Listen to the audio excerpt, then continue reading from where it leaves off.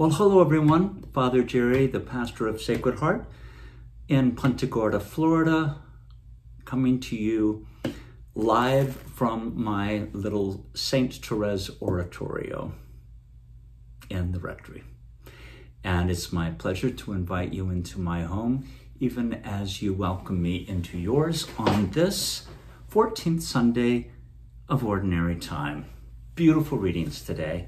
And so let's begin as we always do, in the name of the Father, and of the Son, and of the Holy Spirit.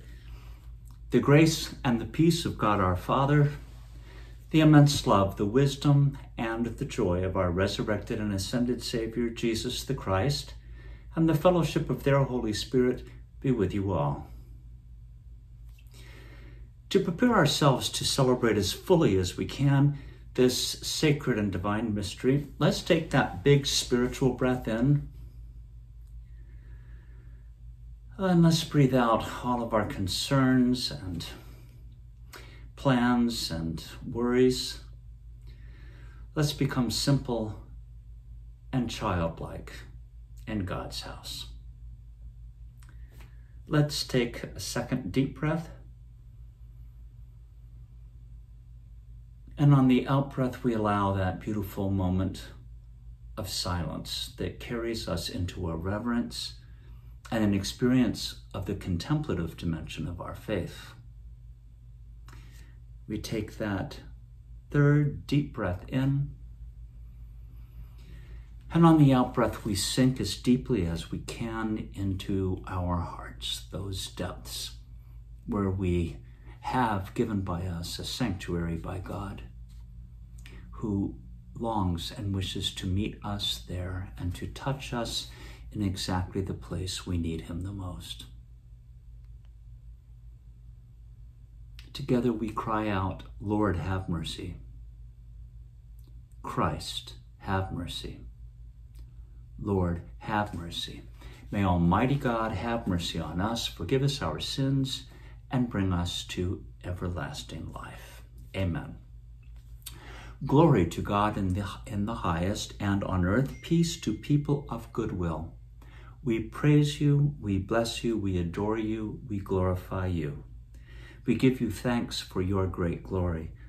Lord God, heavenly King, O God, Almighty Father, Lord Jesus Christ, only begotten Son of God, Lord God, Lamb of God, Son of the Father, you take away the sins of the world. Have mercy on us. You take away the sins of the world. Receive our prayer. You are seated at the right hand of the Father. Have mercy on us. For you alone are the Holy One. You alone are the Lord. You alone are the Most High, Jesus Christ, with the Holy Spirit, in the glory of God the Father. Amen. Let us pray. O God, who in the abasement of your Son have raised up a fallen world, fill your faithful with holy joy, for on those you have rescued from slavery to sin, you bestow eternal gladness. Through our Lord Jesus Christ, your Son, who indeed lives and reigns with you in the unity of the Holy Spirit, one God forever and ever. Amen.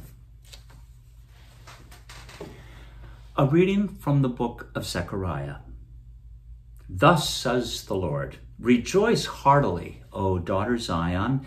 Shout for joy, O daughter Jerusalem. See, your king shall come to you.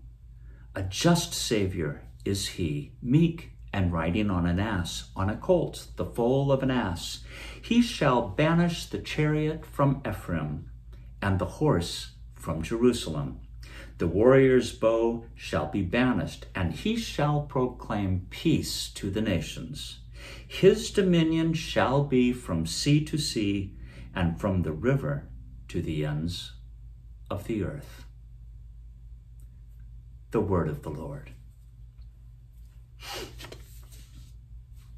Our responsorial psalm together. I will praise your name forever, my King and my God. And let us repeat. I will praise your name forever, my King and my God. I will extol you, O my God and King, and I will bless your name forever and forever. Every day I will bless you, and I will praise your name forever and ever. I will praise your name forever, my King and my God. The Lord is gracious and merciful, slow to anger, and of great kindness. The Lord is good to all and compassionate toward all his works. I will praise your name forever, my King and my God. Let all your works give you thanks, O Lord, and let your faithful ones bless you. Let them discourse of your glory, of your kingdom, and speak of your might. The Lord is faithful in all his works and holy in all his words. The Lord lifts up all who are falling and raises up all who are bowed down. I will praise your name forever, my King and my God. A reading from the letter of Paul to the Romans. Brothers and sisters, you are not in the flesh. On the contrary, you are in the Spirit, if only the Spirit of God dwells in you. Whoever does not have the Spirit of Christ does not belong to him. If the Spirit of the one who raised Jesus from the dead dwells in you, the one who raised Christ from the dead will give life to your mortal bodies also, through his Spirit that dwells in you. Consequently, brothers and sisters, we are not debtors to the flesh, to live according to the flesh. For if you live according to the flesh, you will die. But if by the Spirit you put to death the unholy deeds of the body, you will live. The word of the Lord. Alleluia, alleluia. Blessed are you, Father, Lord of heaven and earth. You have revealed to little ones the mysteries of the kingdom. Alleluia, alleluia. The Lord be with you. A reading from the Holy Gospel according to Matthew. At that time Jesus exclaimed, I give praise to you, Father, Lord of heaven and earth, for although you have hidden these things from the wise and the learned, you have revealed them to little ones. Yes, Father, such has been your gracious will. All things have been handed over to me by my Father, and no one knows the Son but the Father, and no one knows the Father but the Son, and anyone to whom the Son wishes to reveal him. Come to me, all you who labor and are burdened, and I will give you rest. Take my yoke upon me and learn from me, for I am meek and humble of heart, and you will find rest for yourselves, for my yoke is easy and my burden is light. The Gospel of the Lord. Well, my dear friends, there is the story of an elderly Italian man who was lying in his deathbed, and suddenly he smelled his favorite anisette-sprinkled cookies. He rose from his deathbed and made his way downstairs and beheld a heavenly vision. His devoted Italian wife of 60 years old was baking away. He staggered toward the table where, spread out upon waxed paper, were hundreds of his favorite cookies. He reached for a cookie at the edge of the table, and when his hand was suddenly smacked by his wife with a spatula, she snapped at him, "Don't touch! Those for the funeral." Oh, that little story cracks me up. And there she is baking away, and it's kind of I don't know, a story of hospitality, perhaps misplaced. She's thinking ahead, isn't she, to the party after the funeral. And she's missing the present moment of encounter with one of God's little ones. We heard recently that Jesus said, if you even so much as give a cup of cold water to one of God's little ones, that person will not want for the reward of love springing up from within that heart, which of course is the happiest experience that we humans can have on the earth. That elderly Italian woman's heart focused on the guests who were yet to come. Notice in the gospel of Christ that he's always present to those right in front of him, and he never wavers from that. He's just been wrestling around with those Pharisees and those Sadducees, these people who invented so many burdensome laws that Jesus is saying, no, my yoke is easy, my burden is light. Take my yoke, meaning my teachings upon you, and you will find life. You will find rest for yourselves, because the yoke of Jesus is easy. Indeed, it is love of the one right in front of you, every day, all day long. Rather than being humorous, really, that Italian little story is profound. Misplaced hospitality is inconsistent with the message of Christ. The readings today call us to be welcoming, hospitable, and caring. It is a hospitality emboldened by Christ to be one without prejudice. Christ calls us to offer God's love to any and to all we meet without regard to our differences.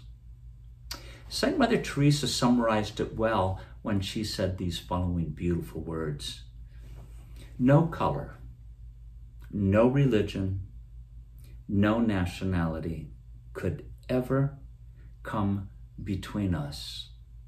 We are all the children of God. And yet our society, our country continues to be divided by hate and by prejudice. Breaks our hearts when we turn on the news. But the question for us today, in light of our beautiful gospel teaching, is how are we? How am I acting? Think about this. We who have been buried with Christ in the waters of baptism need to become one with Christ by simple and common acts of love and gestures of hospitality. Remember that Christ's love is never limiting. It is expansive. It invites us to do away with our narrow-mindedness. To be attentive to the Word of God is to possess a welcoming heart and a gentle spirit. Whether one is white or black or Hispanic or Asian, we are all loved by God, and God, in turn, asks us to love one another. This is taking upon yourself the yoke of Christ. You simply love. That's what you do. You do this every day in the tiniest little offer of a cup of coffee, the forwarding of a funny text or a beautiful video, by calling up your family, your friends, by wearing your mask even. To put it another way, as we celebrate our July the 4th, Independence Day, great weekend for our country, Let's listen to one of the greatest leaders, one of the most profound guiding lights in our history, Dr. Martin Luther King. He said the following: "I do not believe in black power or white power, but I believe in God's power. Amen. And God's power is love. Amen. In the name of the Father, and of the Son, and of the Holy Spirit. Amen."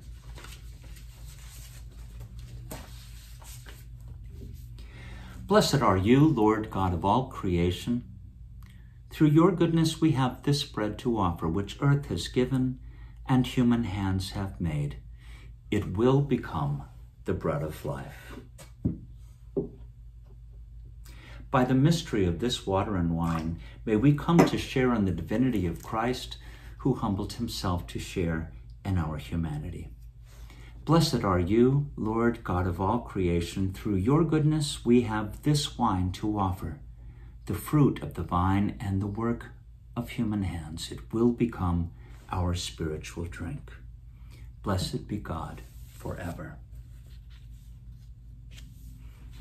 Lord, wash away my iniquities and cleanse me from my sins. Pray, my sisters and brothers, that my sacrifice and yours may be acceptable to God the Almighty Father. May the Lord accept this sacrifice at my hands for the praise and the glory of your name, for our good and the good of all his holy church. Look upon the offerings of the church, O Lord, as she makes her prayer to you, and grant that, when consumed by those who believe, they may bring ever greater holiness through Christ our Lord. The Lord be with you.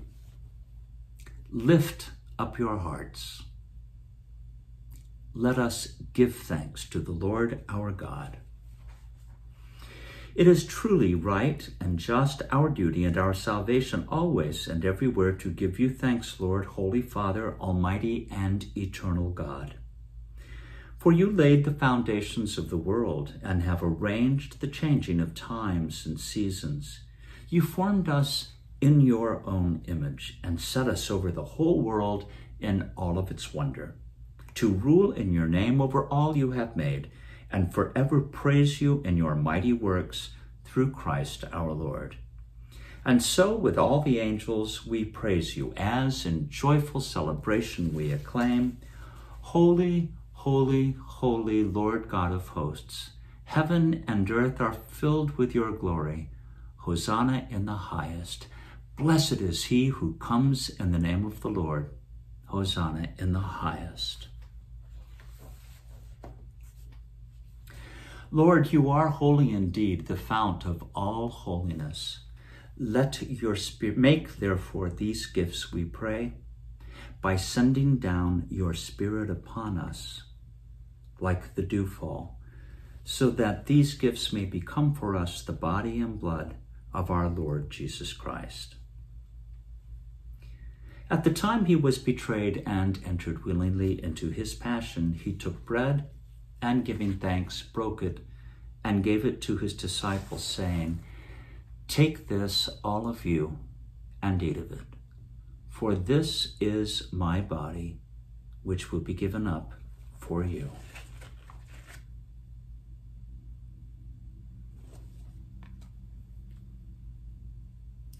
In a similar way, when supper was ended, he took the chalice, and once more giving thanks, he gave it to his disciples, saying, "Take this, all of you, and drink from it. For this is the chalice of my blood, the blood of the new and eternal covenant, which will be poured out for you and for many for the forgiveness of sins. Do this in memory of me."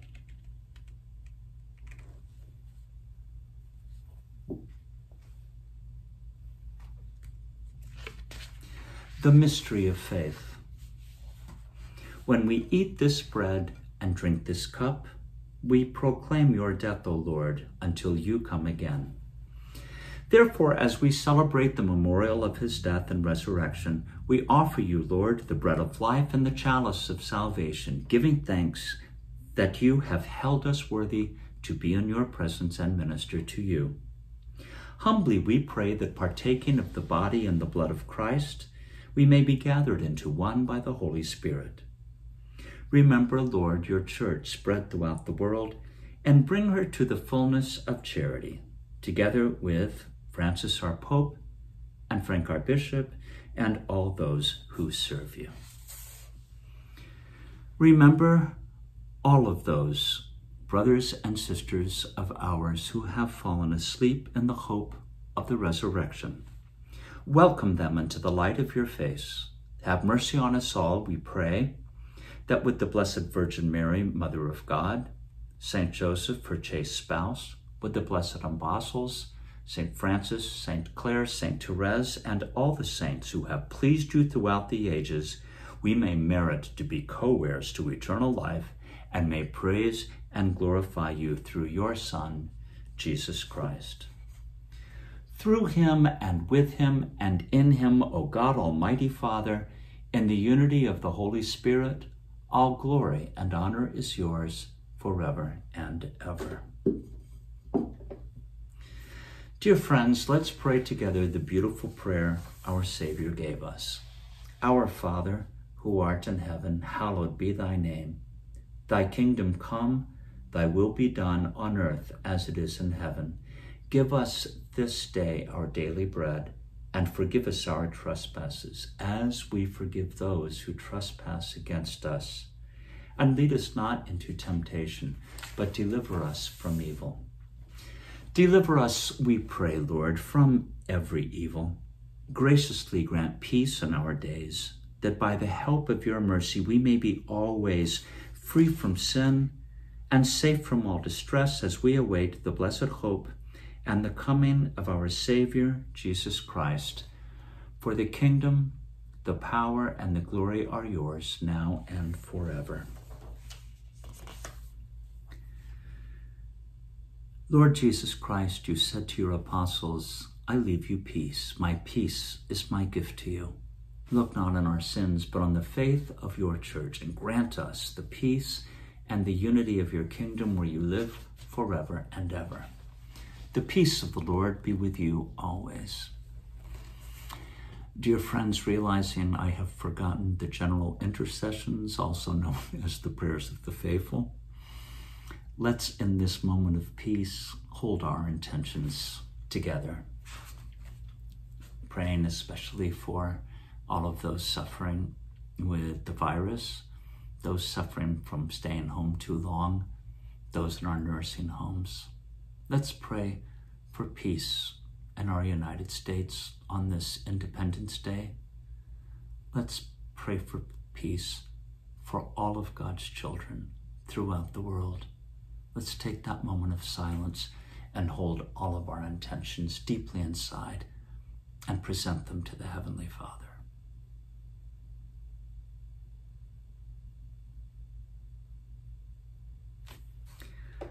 Lamb of God, you take away the sins of the world. Have mercy on us. Lamb of God, you take away the sins of the world. Have mercy on us.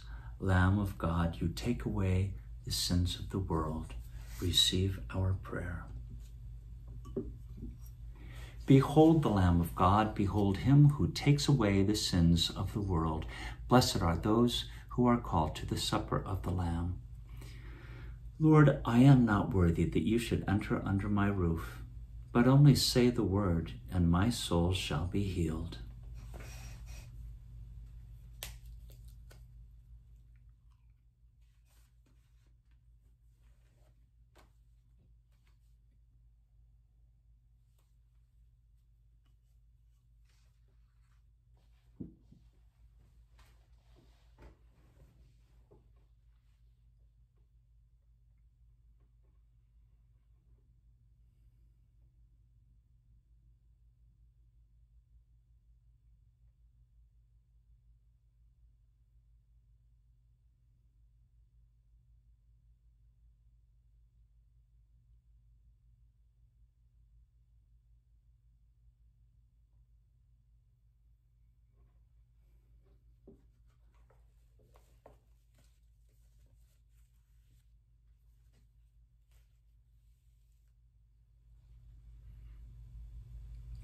Let us pray.